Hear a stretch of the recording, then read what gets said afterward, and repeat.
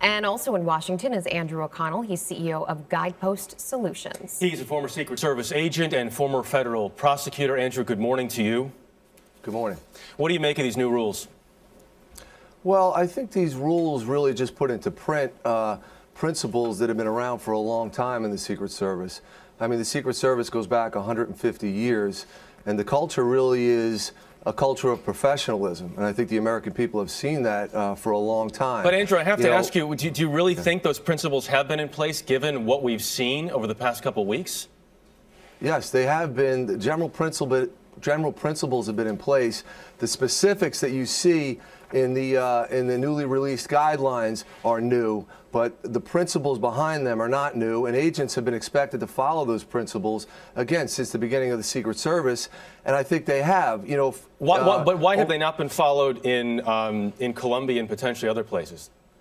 Well, I mean, again, there are allegations that I don't know what, I have no firsthand knowledge of what happened down there, and there's going to be an investigation of what happened, but certainly over the last 150 years, these principles have been followed. It's just that from time to time, as with any agency, people use bad judgment, they make mistakes, and it gets investigated, and hopefully something is learned from it. These new rules include no boozy nights, no racy bars, and then in addition to that, you also have this chaperone issue, where a chaperone will now accompany Secret Service members. How are the agents going to react to that?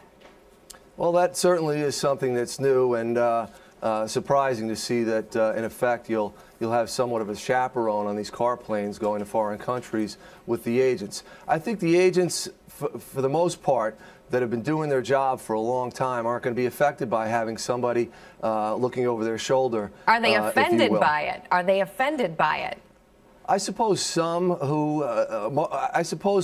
be the professionals, and you hope that they're all professionals. I don't know if offended is the right word, but certainly concerned that this is necessary. Andrew, does it make a difference taking these ethics classes online versus in person?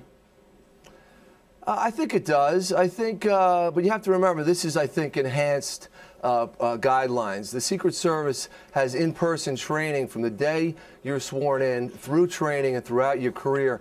You're constantly being trained, and these principles are supposed to be reinforced through that one-on-one training. This online training, I think, supplements that training. You've made it from the Secret Service to the private sector, forming your own security group. Do you think for these members who have stepped down, who have been asked to leave the Secret Service, that that's a possibility for them, that they can go into private work, perhaps make more money, and work for public companies, private companies in the United States?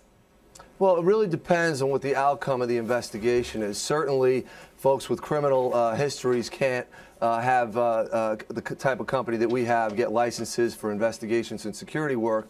But for improper conduct, for lapses in judgment, you know, I don't think that's held against folks for forever. But certainly, we need to see exactly what happened, who did what, and that will really determine, you know, what the opportunities are for these agents if they leave the Secret Service. Andrew O'Connell, thanks so much for joining us. We appreciate it.